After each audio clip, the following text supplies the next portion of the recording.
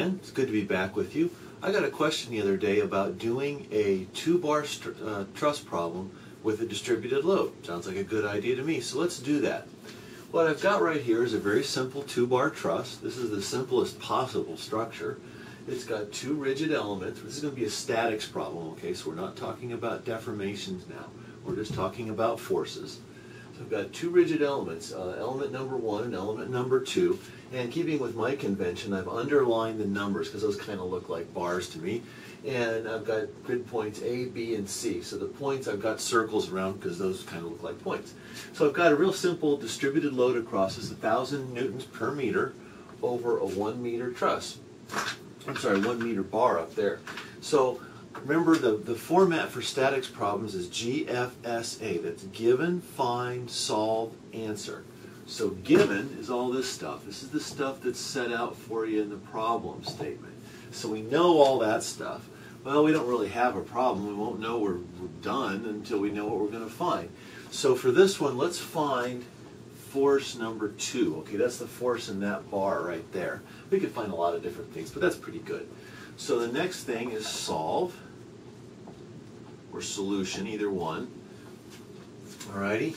And where are we going to start with this? Well, with any statics problem, just like with any strength of materials problem, if you are not doing a free body diagram about here, something's wrong. Right? So let's do a free body diagram. Now there's a bunch of different ways to solve this problem. Here's the one I've chosen. Now if you choose a different method for solving this and come up with it's legitimate, you'll come up with the same answer. There's more than one path that gets you to the final point here and gets you there correctly. So what I've got here is let's do the element 1 here. Now I picked this after trying a couple of different solution methods. Like I say, if you pick a different solution method but still gets you to the end point, that's fine. I've done a million of these, so I know what to look for. If you don't, that's okay. Right? I better be this good at it by now.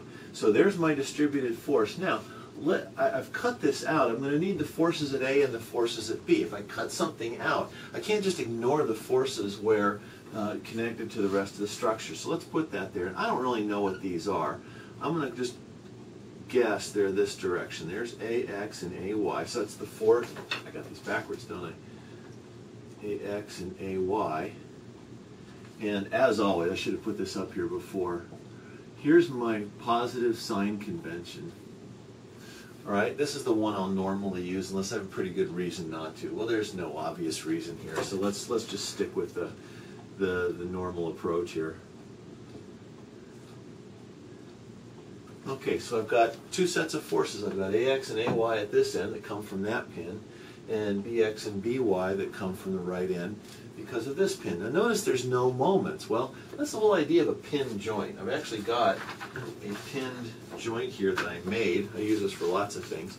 But there's a pin joint, and the whole idea here is you can't apply a moment because it's free to move, right? So that's what's going on here. I can apply forces in this direction. I can pull that way if I want, and I could push this way if I want, but I can't apply a moment, all right? That's what's going on here. That's why there's no possible moments there. So there's what we've got. Well, here's the problem. I've got this 1,000 newtons per meter. It's pretty obvious. It's going to be 1,000 newtons eventually. But what do I do with that? Well, here's the deal.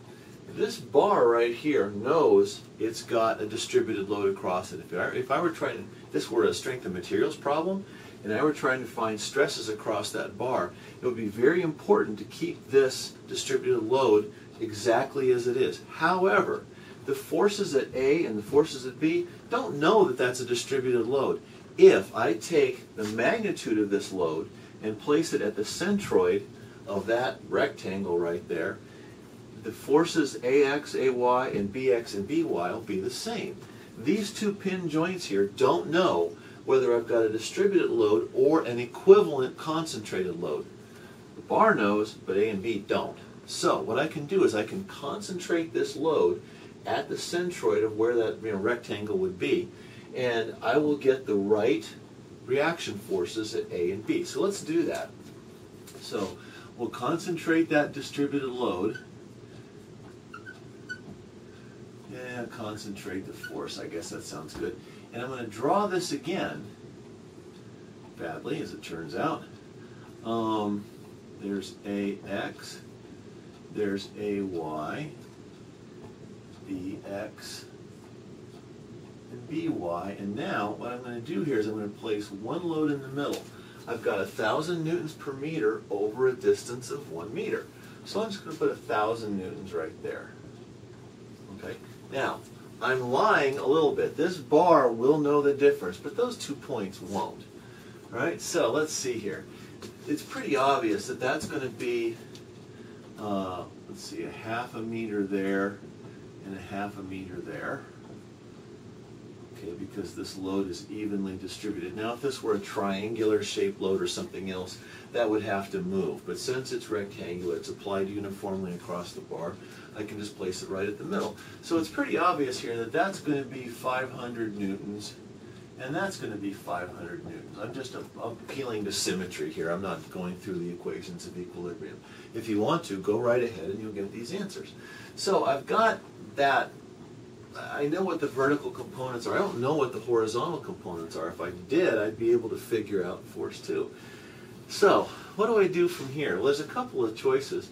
I'm going to go to the method of joints, something we do in statics a lot.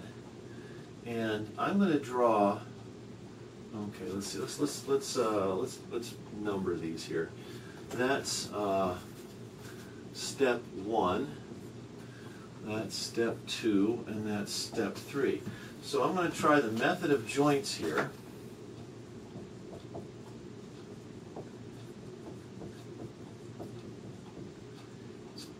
At point B. Okay? Now, I can cut out any part of the structure, and all of the forces have to be in static equilibrium. So let's do that. Okay? I know now that I've got a downward force of 500 newtons. Okay, I've got a force here, and that's pretty much got to be in compression, or tension, I should say. So there's that, and I'll apply that force there. So there's F1, and there's F2. So there's what we got so far. I want to make sure I stay in frame here. Just about out. So what I'm going to do here is I'm going to erase up here, and I'm going to continue the calculations up there. But there's what the free body diagram looks like for point B. So let's see here. I'll get rid of that, I guess. All right. So what do I know here? I know that the sum of the vertical forces must be 0. So the vertical component of force 2 must be equal to 500 newtons. Well, let's do that. So let's see. For sum of the forces in the x direction must be 0 for point B. Well, let's do that. That's going to be down. So I've got minus 500 newtons plus. Now I've got to get the vertical component of F2 there, knowing that that's 30 degrees. All right. So the vertical component is going to be F2 sine 30 degrees, and that has to all equal 0.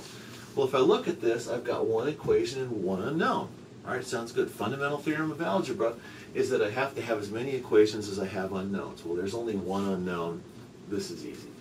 So if I do this, I'm going to get F2 equals 500 newtons over sine 30 degrees.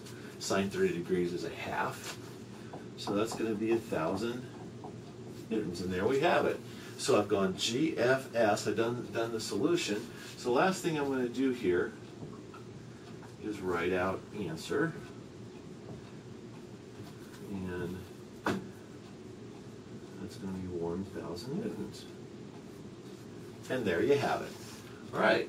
So we've dealt with a distributed load, concentrated the load to find the reaction forces, and now we have the answer, the force in F2.